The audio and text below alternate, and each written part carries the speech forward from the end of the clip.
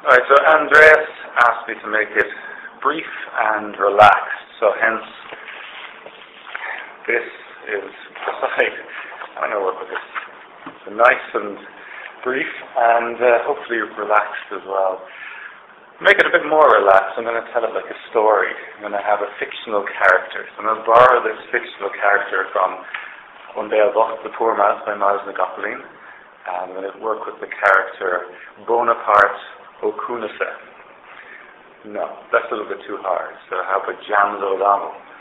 Anyone who's read The Poor Mouse knows that Bonaparte O'Cunasa became James O'Donnell, as did everybody else in his class. So we have this character James O'Donnell, and we'll work with him as a way of kind of teasing through some of the issues. This paper was prompted by an article that was published in the ESR last year. The article was about the advantage that Irish speakers have in the labour market. So this paper isn't a direct response to that, it's rather a response to, I suppose, the implicit ontology in that paper and in things written by people like Mac Williams, in newspaper articles. There often seems to be the same implicit ontology. And this is that there are Irish speakers who live in Irish-speaking families, who are part of an Irish-speaking community. The kids from Irish-speaking families go on to a Gael school, an all-Irish school, primary school, then another Gael school for secondary school, get all the advantages of the Gael school, go on to third level, normally university, get a degree, normally in education, and from there go on to get a good job, normally in the public sector, and thanks to pull because of being part of a social network of Irish speakers. This ontology, for want of a better word, seems to be implicit in a lot of pieces, including this article that was in the ESR. So what I'm going to do is look at that and show that that's not really the normal life cycle of an Irish speaker. So to begin with, I'm going to say that Irish speakers are not actually Irish speakers anyway, to begin with. A lot of articles have been written have used the data from the census. And anyone who's looked at the census has seen that 42% of the population claim to be Irish speakers. That sounds a bit much, really. We're talking there that close to 2 million people are Irish speakers. Doesn't really make sense. So then, if you look at other surveys, the Committee on Irish Language Attitude Research, 1973, which was continued on by the Linguistic Institute in 1983, 1993, and then if you look at the International Social Survey Program on National Identity in 2003, they give a figure of around about 10 to 15% who can speak Irish well. So really only a quarter of the people who claim to be Irish speakers in the census would actually claim to speak Irish well when it comes to these other censuses, these other surveys, I should say. So I'm going to work more with that figure of 10 to 15% as being Irish speakers. Now, within that, you wouldn't say that 10 to 15% are native speakers. Normally with the surveys, around about 2% are native or near native Irish speakers. The other 10% or more can engage in most conversations. So they speak Irish well, they claim to speak Irish well. So but what about the other 2/3 then of the census?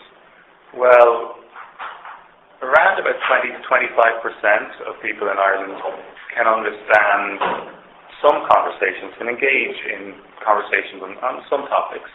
And then the rest, the 42%, would be a mixture between parents saying that the kids are Irish speakers just because they're learning Irish at school, or they feel so strongly in favour of the language that even though they only have a few words, they say that they are Irish speakers. So there are a few there who, would find it very difficult to engage in conversations in Irish, but yet in the census are down as Irish speakers. So I would say that those census Irish speakers, most of them are Irish speakers as such. Then if we have a look at how many of them actually speak Irish on a daily basis, this is another question from the census, which I think we can take as being a little bit more accurate. It asks specifically, how often do you speak Irish? About 2% of the population of Ireland claim to speak Irish on a daily basis, and then another 2% on a weekly basis. So even if you take, say, 10 to 15% as being able to speak Irish well, most of those people don't even speak Irish on a weekly basis. So they can, but they don't have the opportunity. All right, so let's go back to our dear friend James O'Donnell. Let's take, say for example, that he is not from the Gaeltacht as James O'Donnell, the original character in the novel, was from the Gaeltacht. Let's say he's from Dublin, so middle class Dublin person growing up in an Irish-speaking family. Well, for that to have happened, there needs to be a parent who speaks Irish, or maybe two parents. So what's the chance of that happening? What's the chance of, say, for example, two Irish speakers meeting and having kids? What's the chance that they won't? They'll have one Irish speaker and one non-Irish speaker, and what's the chance then that they'll raise the children speaking Irish? So in each of those stages, the likelihood that the kids are going to be raised speaking Irish diminishes. So for argument's sake, let's say that James O'Donnell has two Irish-speaking parents in Dublin and gets to go to a Gael school. So James looks around the classroom and sees that most of the other kids in the class are not from Irish-speaking families. There aren't any precise figures at the moment. Hopefully within the next couple of years there will be. But we can go back to the late 70s where O'Regan and Elitism found that about 2/3 of the kids in the class were coming from families that spoke no Irish at all. And I think the situation is, let's use the word worse. It's worse than it was then. I don't mean to pass judgment in that way. I've got some anecdotal evidence of classes where you have one, possibly two kids in the whole class who come from Irish-speaking families, the rest don't. Of parents outside the school, vast majority of them can't speak Irish. So that undermines that argument about that kind of implicit ontology that you have Irish-speaking families sending their kids to Gael school, because most of the kids in the Gael school don't come from Irish-speaking families to begin with. Then if you also look at what I've already said, 2% of the population speak Irish on a daily basis. Well, if 16% or 10 to 15% of the population speak Irish well, but only 2% of the population speak Irish on a daily basis, that means that most of the people who can speak Irish well are not in Irish-speaking families. If they were, they'd speak Irish on a daily basis. And you'd expect then that if they're in an Irish-speaking community, that they would speak Irish at least once a week. And yet only 2% speak Irish on a weekly basis. So you can say that the Irish speakers are not part of Irish-speaking families, they're not part of Irish-speaking communities by and large. Alright, so James went on to primary school. Now, I want to draw a distinction here. I've already mentioned that he's from Dublin rather than from the Gaeltacht. There is a difference, of course. We have the Gaeltacht communities. There are areas where people speak Irish to one another. But again, it's not a community as such. It's a scattering of little communities all along the west coast. And even if you add them all together, all the Irish speakers in all the Gaeltacht communities add up to 1.5% of the population of Ireland. So it's still small and it's still scattered.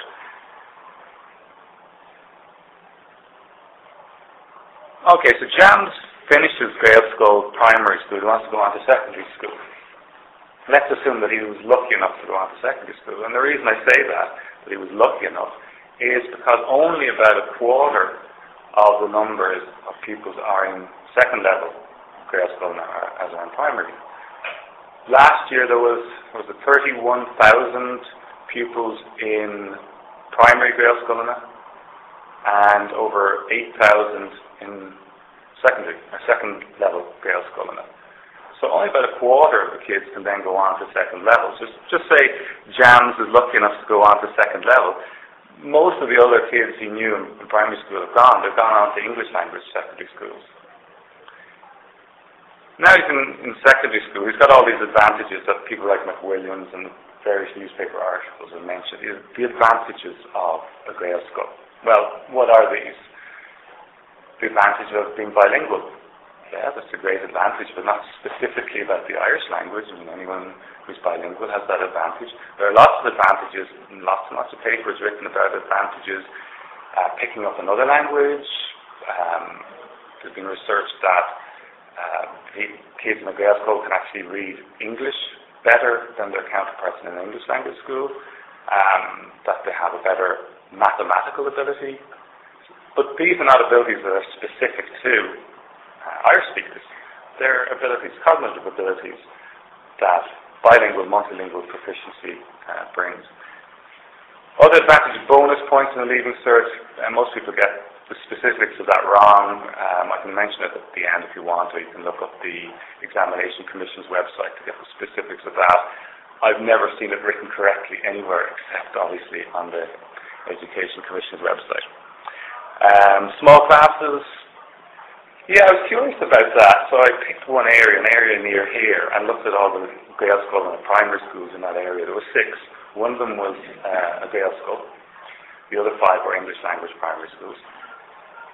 The Gaelscoil had the worst pupil-teacher ratio in comparison to the 5 English language schools, so that kind of puzzled me. If they have an advantage, I thought, well, maybe it's because Gaelscoil are often small, and there's a presumption therefore that they're small class sizes.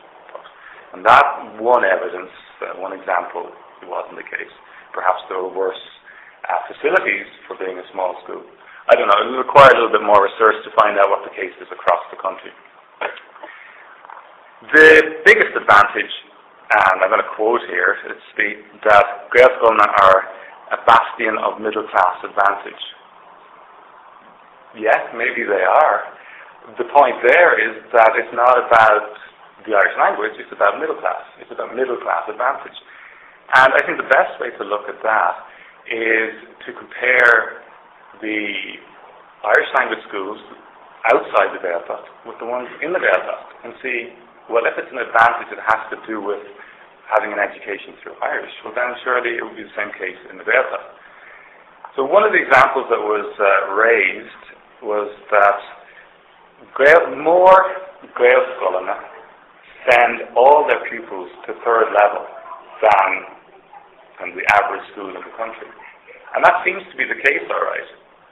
But if you look at the Gaeltacht schools, fewer of them send all the kids on to 3rd level. So they seem to be disadvantaged. So you could say that the Gaelscoil are advantaged and the Gaeltacht schools are disadvantaged, which suggests that it's not the Irish language as such.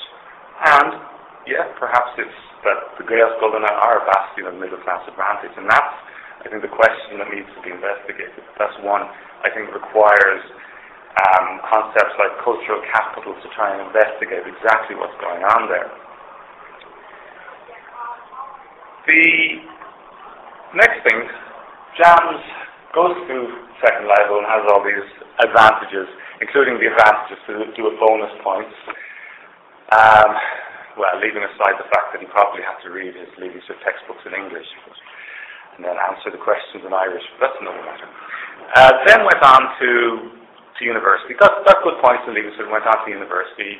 After university, then got a good job. Now, this is where we come to the point of the ESR article, that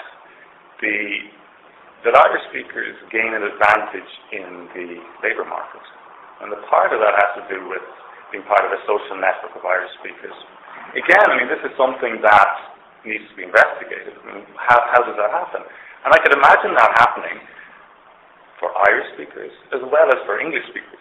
I can imagine it being part of that overall middle class advantage. I can't see a social network of 15% of the population. I can't imagine that James O'Donnell goes in for an interview and there's another Irish speaker there who makes sure James O'Donnell gets the job because he's an Irish speaker. That doesn't really make sense. I mean, it could be investigated, but it doesn't make sense to me. But if James O'Donnell goes in to interview and someone on the interview panel happened to have gone to the same 2nd level school, then yeah, maybe I can imagine that happening. But same thing could happen regardless of what school, whether it was a Gael school or not a Gael school. There are those networks that come about from second level schools. And you see them with Gael school, of course, that people remain friends after school, can speak Irish to one another. It's nice to have a little network of friends in that way. But you would think that going on to good jobs that require a degree, you'd be better off with a network of friends who are graduates, who went to the university with you. And there isn't an all-Irish university as such. There's Oxford na Gaeilge in Connemara, and there are various courses taught completely through Irish, but there's not a university as such. So the chances that there'll be a social network of Irish speakers who are graduates is limited. So there's something there maybe worth investigating, but there doesn't seem to be, well, to my mind, I don't think there's any difference between Irish speakers and non-Irish speakers in that situation.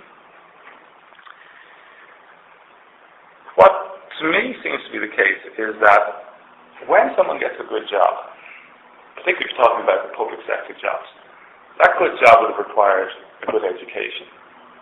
A good education means that the people did well at school, all the way through, got good points and went on to university. Part of that education included learning Irish at school. So those who have done well at school, you would expect to also have done well in Irish, along with all the other subjects.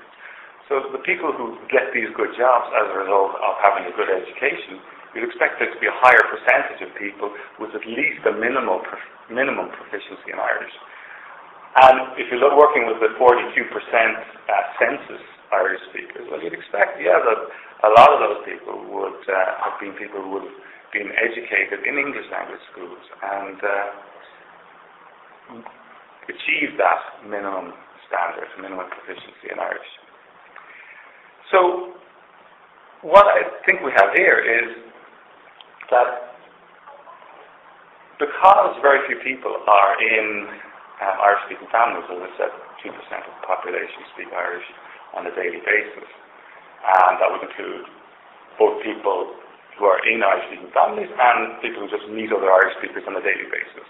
So the number of Irish-speaking families is not huge in terms of the population of the country, in terms of the percentage of Irish speakers generally. So the Irish language hasn't really been transmitted from generation to generation solely through the family, but to a large extent it's being supported, perhaps the main way it's being transmitted is through the education system.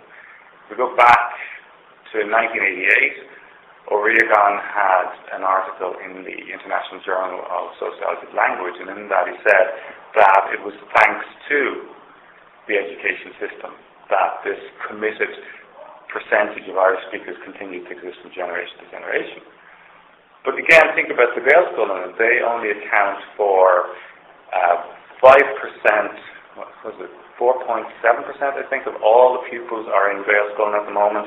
If you look at the second level, it's only 2.2%. So it's not the Gael school, and it's not the Irish-speaking families. It's, to a large extent, it's the English language schools that are teaching people Irish for 14 years. The kids who do well at school, a high enough percentage, well, a small percentage, but a high percentage in terms of the overall number of Irish speakers. They manage to keep enough Irish going to be able to claim to be Irish speakers at the end of the day. So the intergenerational transmission of the language is largely supported by the education system, particularly by the education system in English language schools. So the advantages that are gained in Gael school, you can't say that they're specifically gained by Irish speakers, as a small percentage of the people going through there are Irish speakers from the cradle. So what we find is that the education system is creating Irish speakers. So then, if we just get on to the last piece, cultural capital. I think this is just an initial foray into the idea of using cultural capital to try and explain some of the things that are happening here. Cultural capital, look, we're talking about, just put simply, social qualities, social skills that are passed on through socialization. They're embodied. They help to endorse advantage. So those who have an advantage can pass on that cultural capital to the socialization process at home, in schools, onto the next generation. So those with an advantage can keep that advantage. So the argument I make here is that education, of course, is an important resource, and those who have the cultural capital can exploit the resources of the education system. And one of the core subjects in the education system is Irish. So that it's one of the resources that people acquire, and one of the resources that can be exploited by those who already have an advantage. So it's rather than Irish speakers as such having an advantage, it's those who have an advantage become Irish speakers. They're the ones who acquire the advantages of the education system, including the Irish language. Some of those advantages are gone.